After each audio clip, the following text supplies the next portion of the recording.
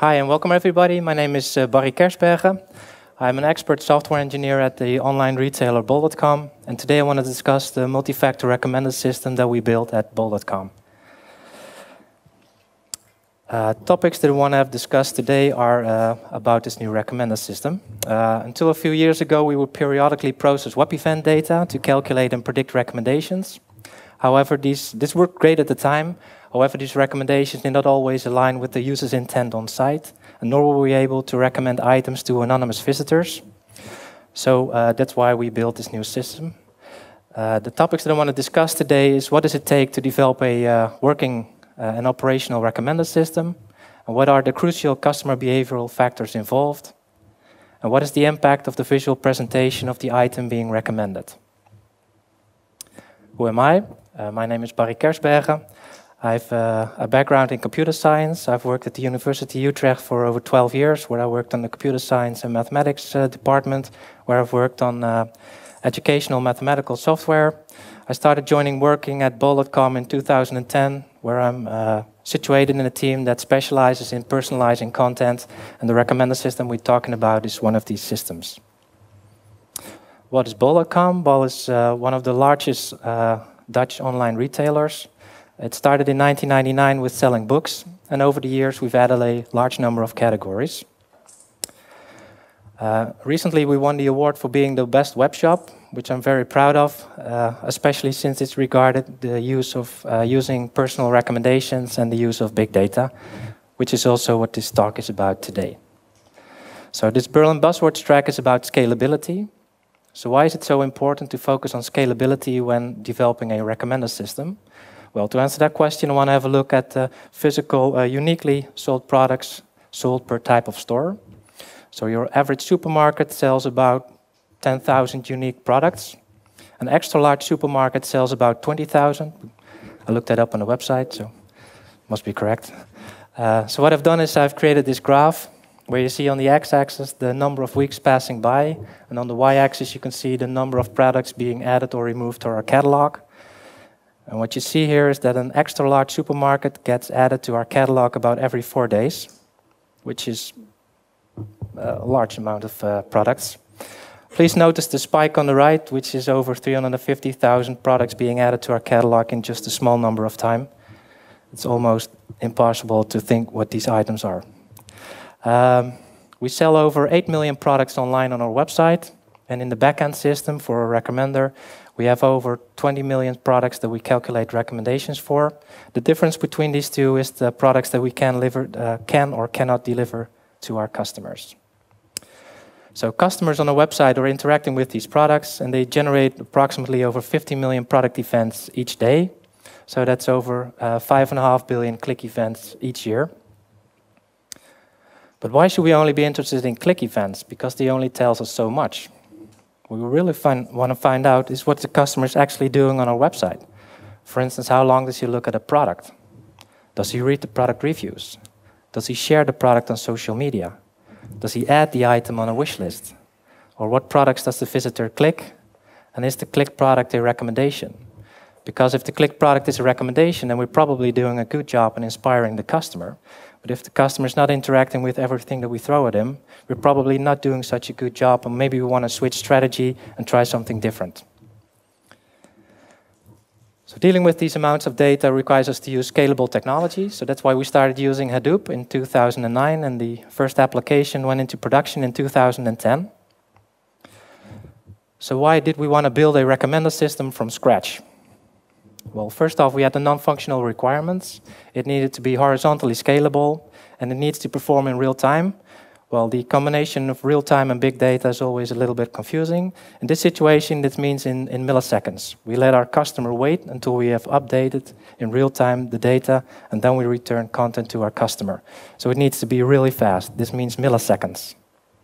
It, of course, needs to handle our volume of data. And last but not least, we need to be able to explain the workings of our system to our stakeholder, because together we can realize any business requirements that they might have. So, building such a system seems like scary stuff. So how do we tackle this? Well, we do this with taking small steps. We use the Scrum software development methodology, where we use multidisciplinary teams. So a team is combined with different specialists, all in a different field of study. So everything that you need is in the team.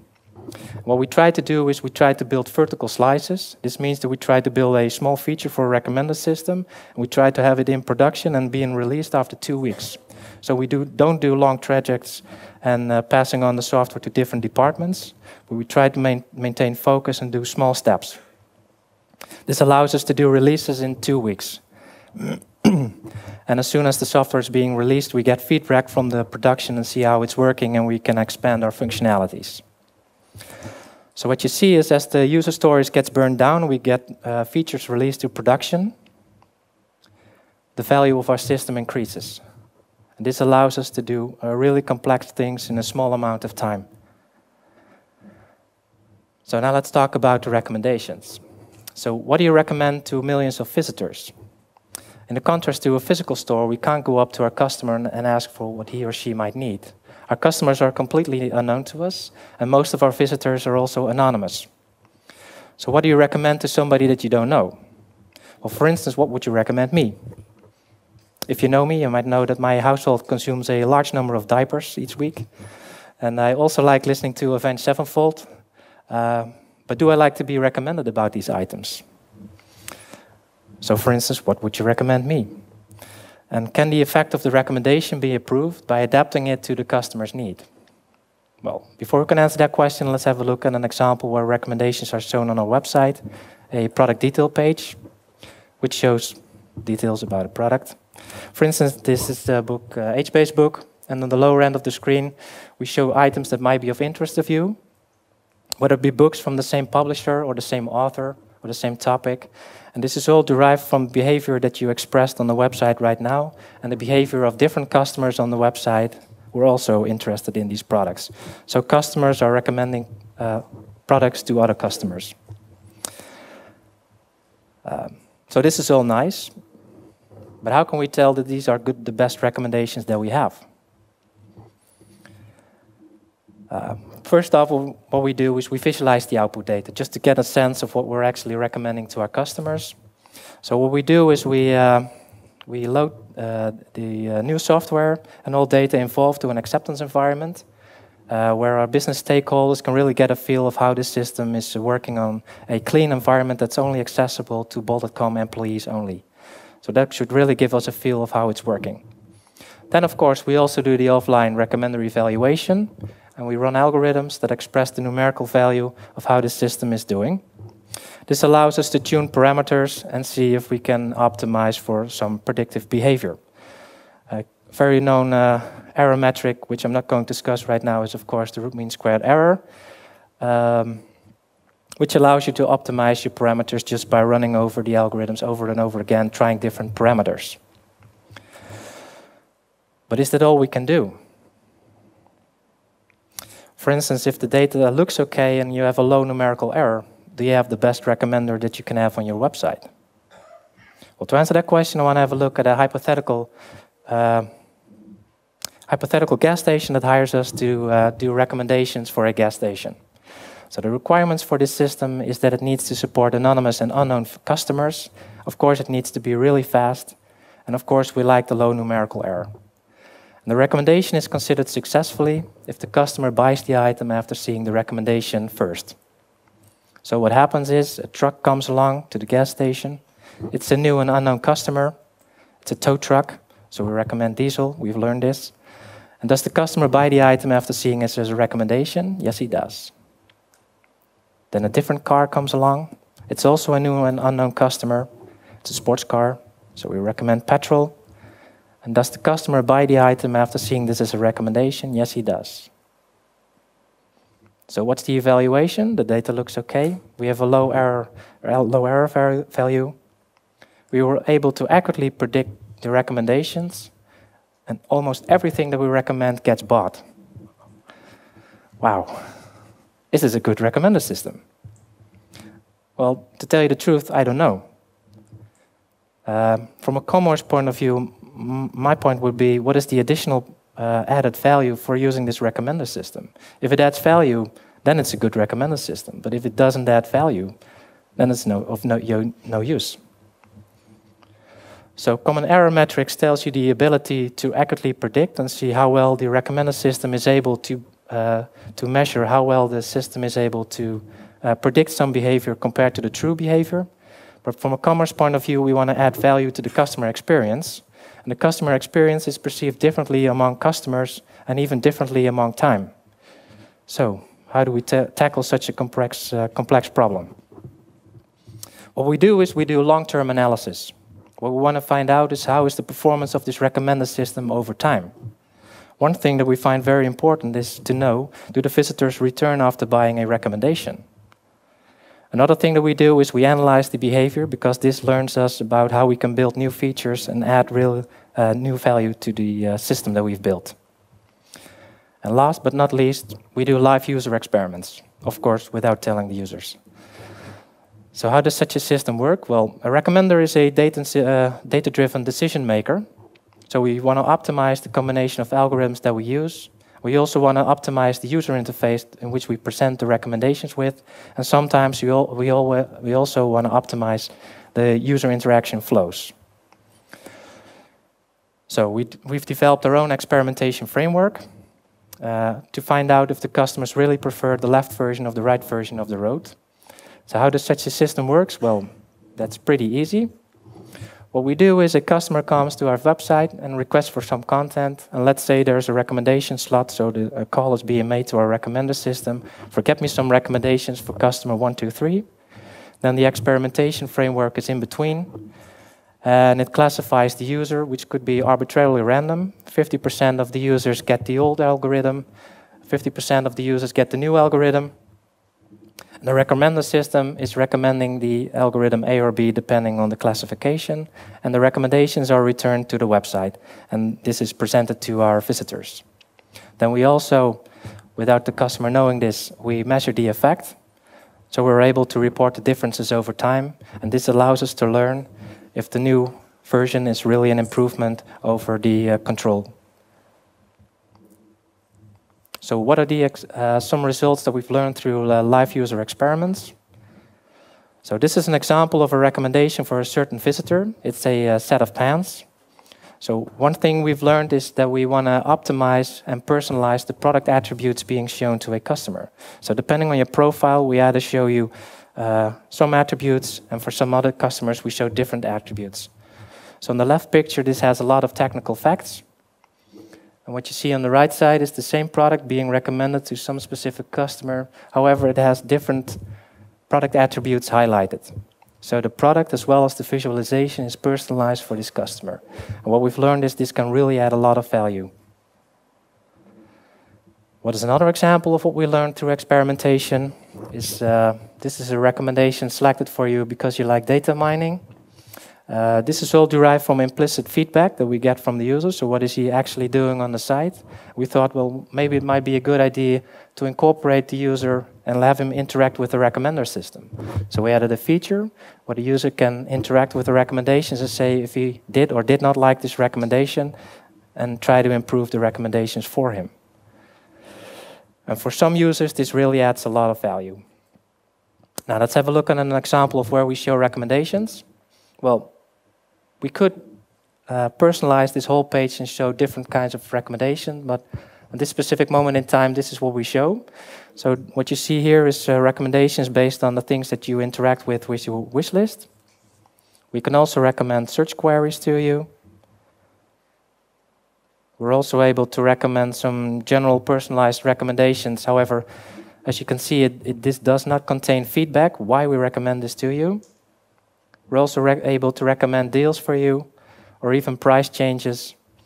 Or the thing I like best is recommending categories to users, and where we can recommend trends for you.